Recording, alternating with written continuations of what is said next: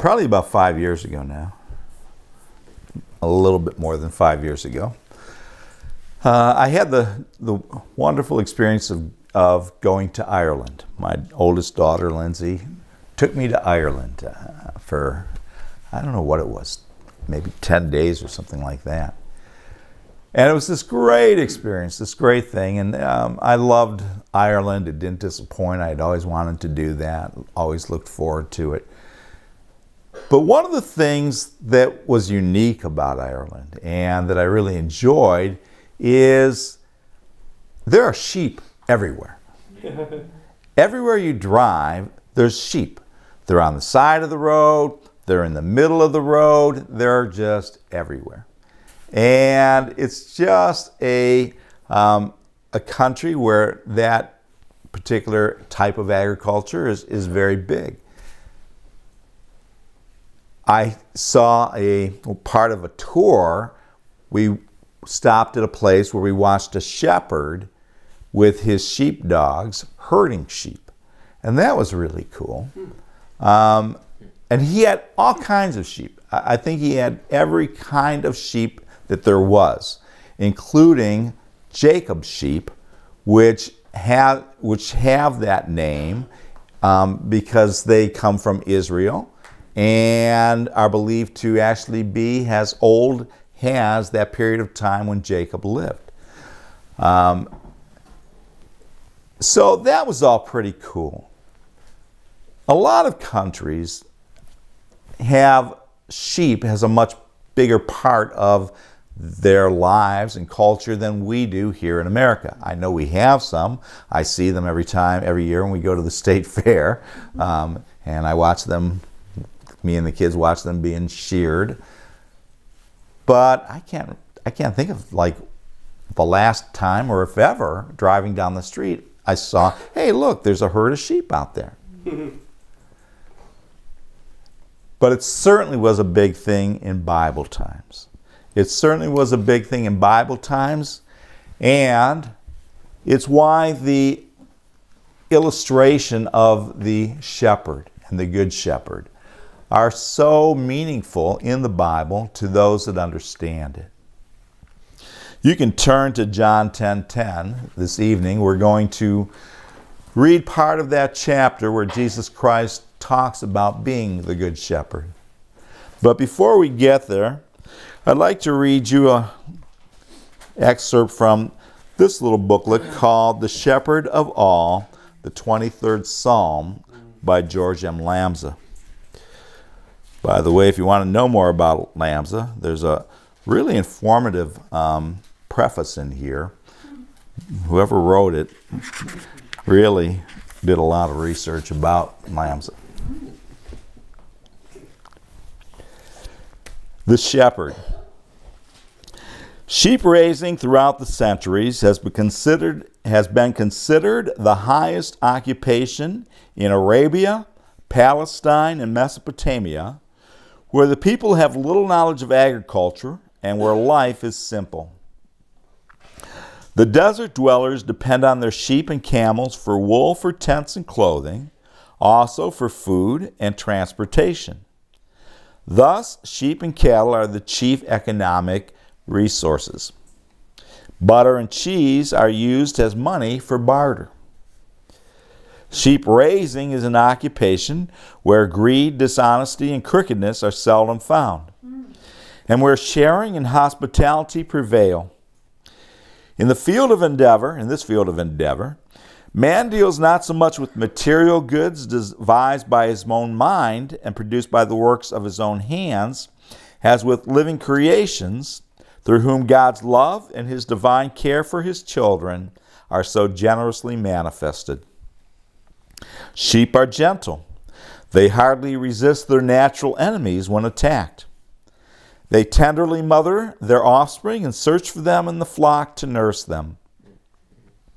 Sheep know their owners and those who love them, especially the shepherd who is with them daily and who calls them by name. Helpless as they are, they put their trust in the shepherd who feeds them, protects them, and guides them. God is often pictured in the Bible as a shepherd. and his people has sheep. No other illustration is more fitting to illustrate God's care for his children.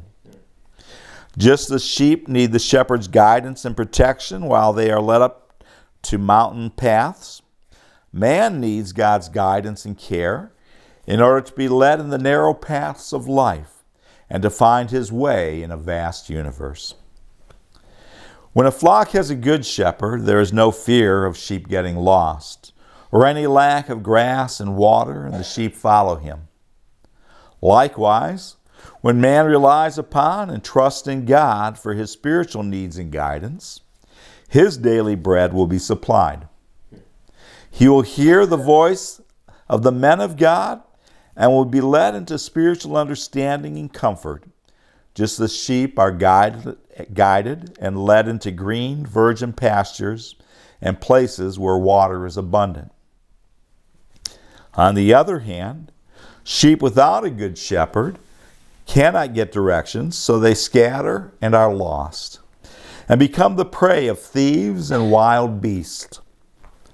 Man without divine guidance is also led astray by false prophets and teachers, who, like some of the hired shepherds, work for their own interest and betray their followers during times of need.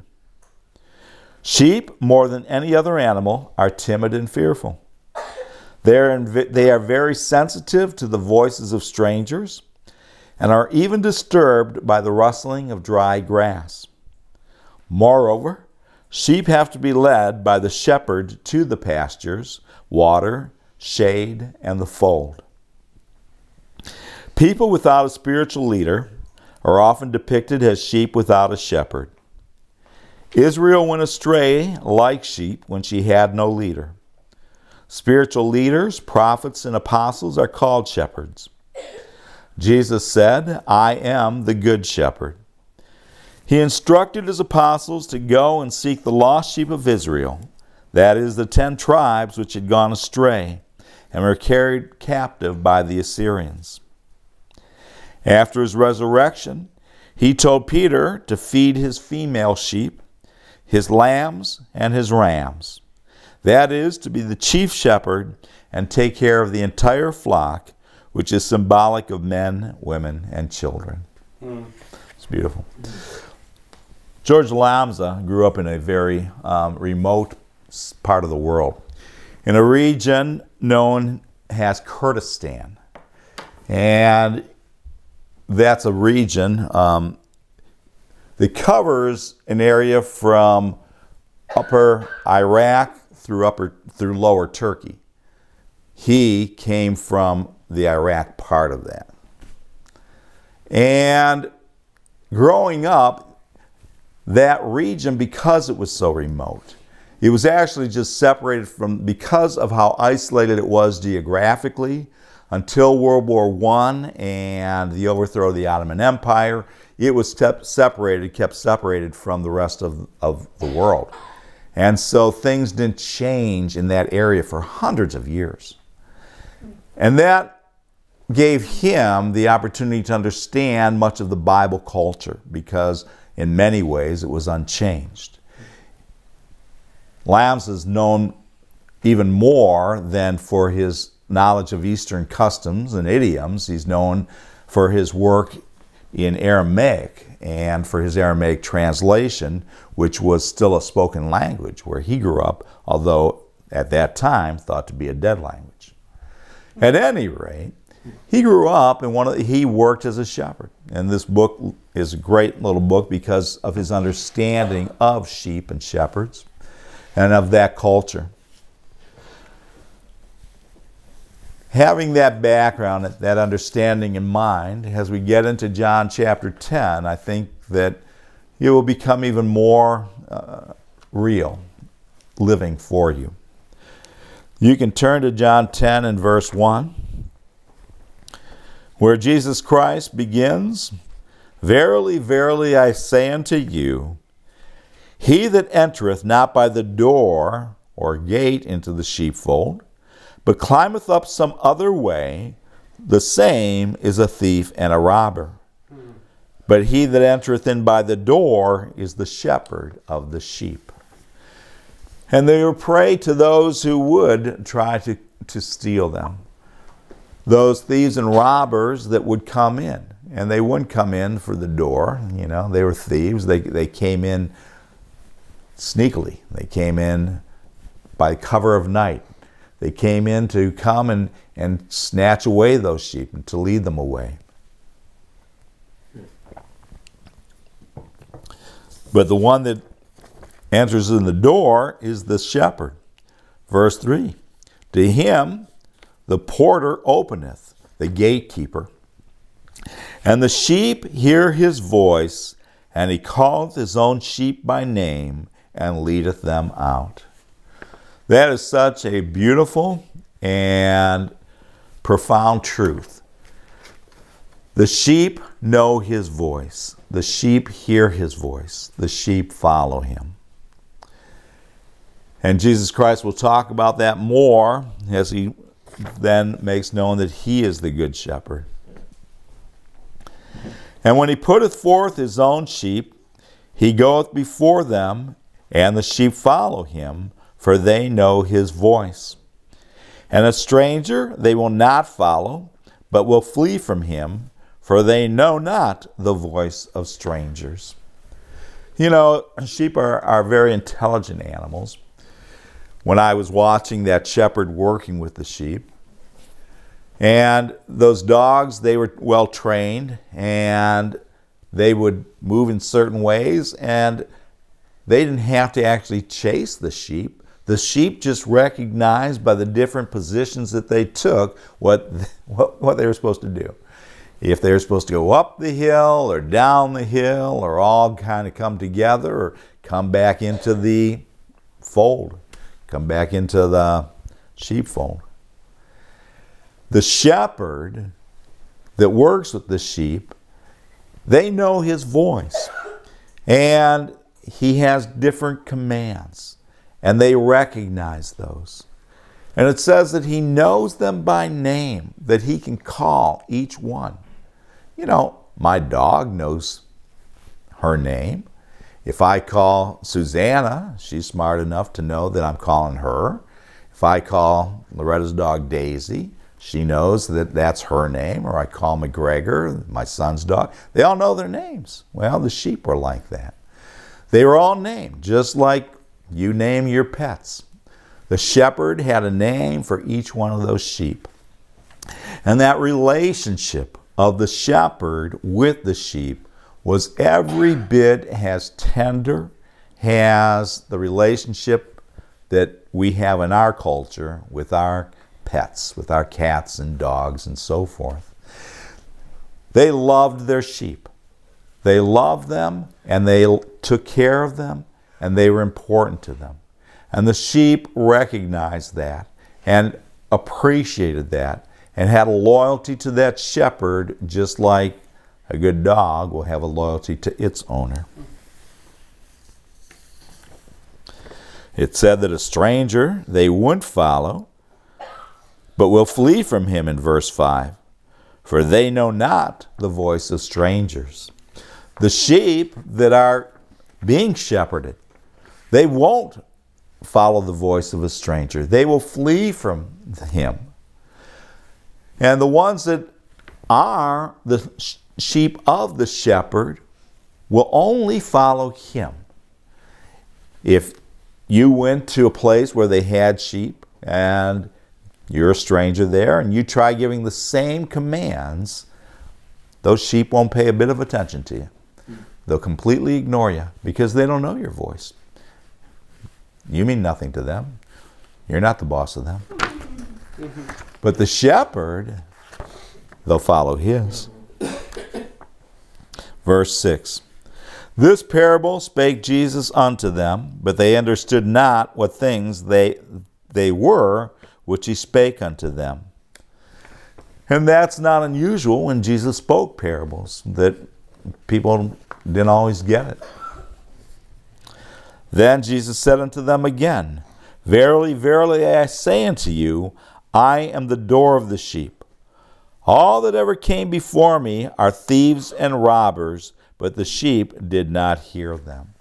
All the ones that came before him, the ones that came in claiming to be him, the ones that came saying that they were the Messiah, the ones that came saying they were the leaders, the ones that came saying they were prophets for God when they were false prophets, all of those were thieves and robbers. They came because they wanted to use those people. They wanted to take advantage of them. They wanted to use them for their own gain. They wanted them to follow them for the sake of their own greed or gain in some way. And all that came before Jesus, he said, were just thieves and robbers, but his sheep did not follow them. Verse 9, I am the door.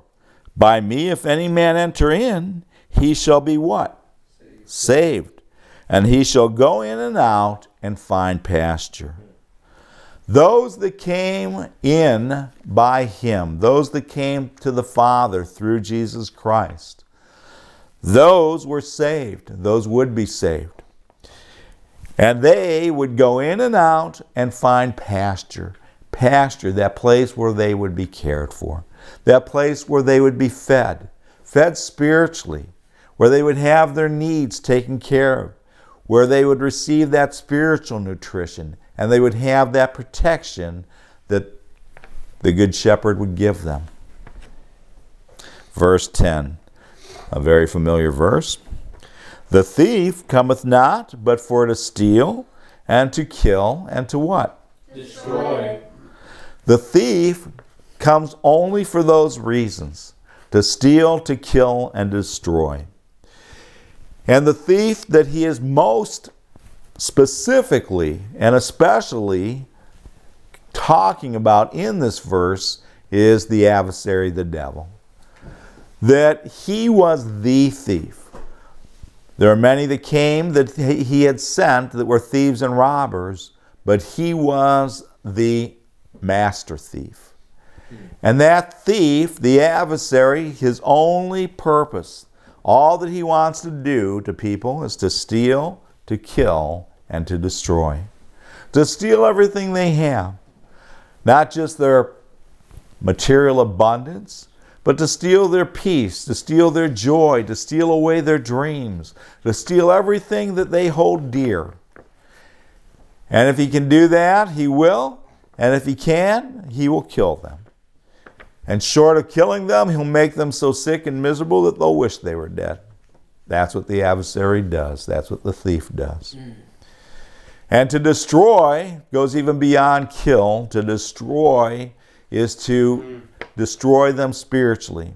That they would never have eternal life, and so that they would be eternally destroyed. That's what the thief came to do. And boy, until Jesus Christ came, he was having a pretty good time doing it. He had pretty free reign for all of those thousands of years. He caused a lot of pain, a lot of heartache, a lot of trouble. And he defeated the children of Israel on every hand. But when Jesus Christ came, it says, I am come that they might have life, and that they might have it more abundantly. That's what Jesus Christ came to do. He came to give life and to give it more abundantly. That we can have a more than abundant life because of what he did. That was his purpose. That was his purpose. Most people don't know that. Most people don't recognize that, and even those that do too often forget it. Too often people forget that Jesus Christ made that available. He accomplished that for us. That we have the right to the more than abundant life. That's ours. That's what the Good Shepherd gave. I am the Good Shepherd, verse 11. And the Good Shepherd giveth his life for the sheep. The Good Shepherd gave his life for the sheep. But he that is a hireling, and not the shepherd, whose own the sheep are not, seeth the wolf coming, and leaveth the sheep, and fleeth. And the wolf catcheth them, and scattereth the sheep. The hireling fleeth, because he is a hireling, and careth not for the sheep. The one that wasn't the shepherd, the one who wasn't really the shepherd over those sheep, who was just a hired hand, why, he wasn't going to risk his life. When the wolves came, he would flee. He'd run away. He'd leave those sheep at the mercy of those wolves. But the good shepherd would give his life for the sheep. It reminds me of another good shepherd, that one being David. And David, he was a shepherd. Before he was ever king, he was a shepherd. And he loved his sheep. And he took such great care of them. Such great care of them that one day, when a lion came and wanted to eat those sheep, he grabbed him by the old beard and hit him and killed him. Yep. And when a bear came along and wanted to eat the sheep, he did the same thing. He was willing to literally risk his life, a boy, still a boy, to take care of those sheep, because that's what a good shepherd does. A good shepherd is willing to risk his life. A good shepherd lays down his life, not necessarily having to do that physically, but any good shepherd will lay down his life in service for his people. And Jesus Christ was that good shepherd. He wasn't just some hireling. There's lots that are just hirelings. There are a lot of men and women that are have responsibility for the care of God's people. And they're like that hireling. When trouble comes along, they're not to be found. Or when they're no longer getting paid to do it, well, they've moved on to greener pastures for themselves. But that's not the good shepherd. I am the good shepherd, 14, and know my sheep, and have known of mine. He knows his sheep, and they know him. As the Father knoweth me, even so know I the Father, and I lay down my life for the sheep. Jesus Christ knew the Father, and he was known of the Father. And he was willing, and soon would, lay down his life for his sheep.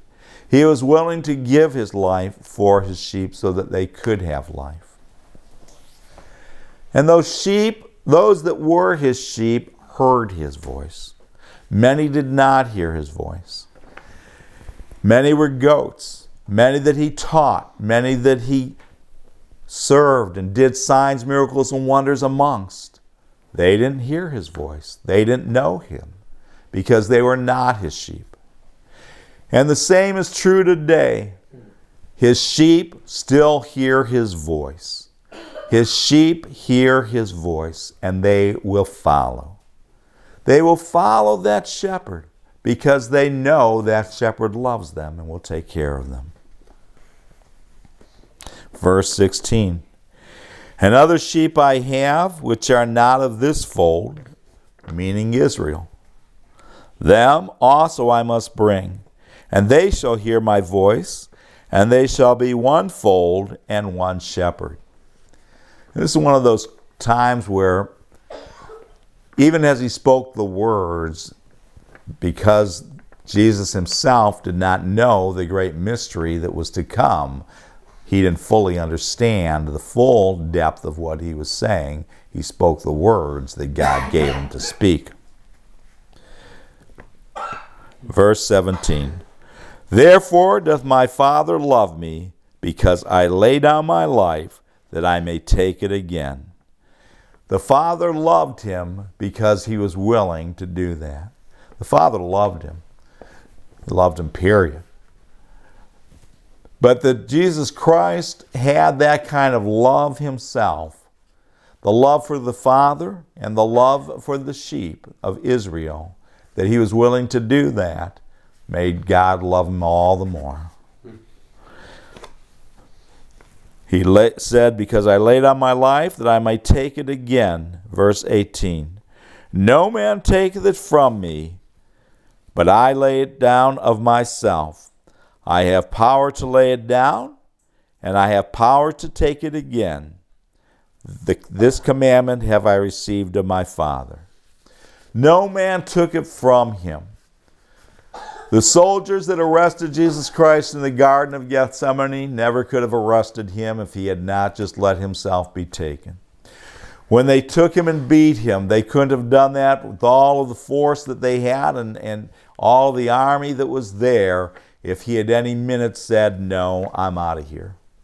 When he was nailed to that cross, they could have never nailed him to that cross if he was not willing to let them do it. And he could have come down off of that cross at any minute, and those were his words as he hung on the cross. That at that very moment that he could have called on 6 legions of angels to come along and just clean house and get him off of that cross. But he hung there. He hung there, and he was willing to endure all of that suffering. He was willing to endure all of that pain. He was willing to endure all of that humiliation. To do all of that for one reason, because he so loved. He so loved. And not only did he so love, but the Father so loved that he sent him. Turn to John chapter 3, and this is where we'll close. John chapter 3, verse 16. For God so loved the world that he gave his only begotten Son, that whosoever believeth in him should not perish, but have everlasting life. God so loved the world that he gave his Son. That was a Son that always did his will. A Son that was perfect. A Son that he loved with greater love than any of us fathers have ever even loved our sons. That was the love that the Father had. And yet God's love for the entire world was so great that he gave him so that we could have life everlasting. God bless you.